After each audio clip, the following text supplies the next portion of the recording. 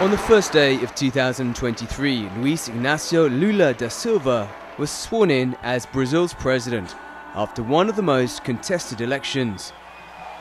He slammed the legacy of his predecessor and rival, Jair Bolsonaro. Esses últimos anos, vivemos sem dúvida. The last few years, we undoubtedly lived in one of the worst periods in our history, an era of shadows, doubts, and a lot of suffering. But this nightmare came to an end with the sovereign vote in the most important election since the country's return to democracy. Just a week later, Bolsonaro's supporters, marching in the capital, Brasilia, stormed the Supreme Court, the Presidential Palace, and Congress. It was the beginning of a tumultuous year for the region. Deadly anti-government protests continued in Peru as demonstrators called for the resignation of President Dina Boluarte. She replaced Pedro Castillo in December 2022, when he was ousted from office after announcing he would shutter Congress and rule by decree. Un gobierno de emergencia excepcional. Anti-corruption campaigner Bernardo Arévalo won a landslide victory in Guatemala in August, but becoming president has been far more difficult.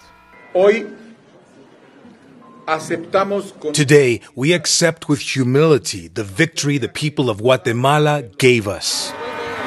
The country's highest court upheld a move by prosecutors to suspend his political party over alleged voter registration fraud. In October, Ecuador elected its youngest ever president, 35-year-old Daniel Noboa, who garnered the young vote, pledging to create jobs and tackle rocketing violent crime, driven by drug gangs. A month later, Argentinians chose their new leader, Javier Milei, a firebrand libertarian who pledged to take a chainsaw to what he called the bloated state.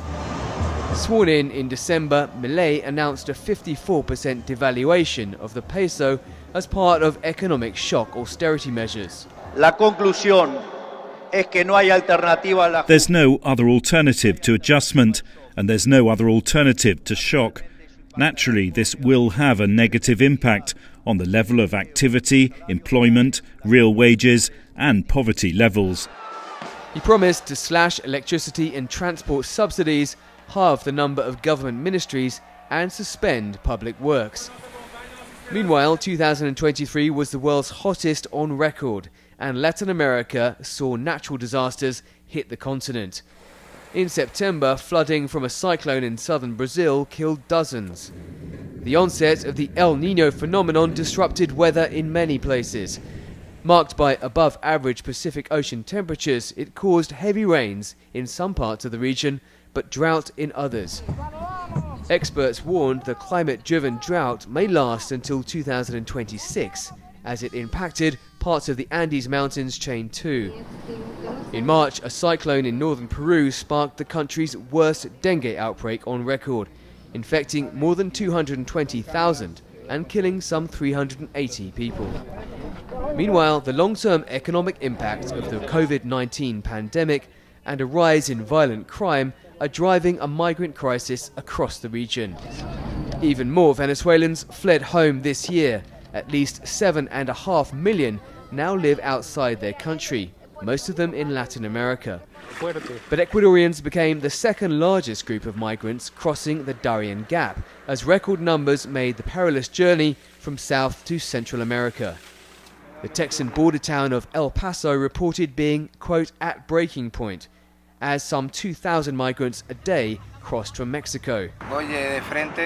We are waiting for them to let us in. I hope they open the door and let us in.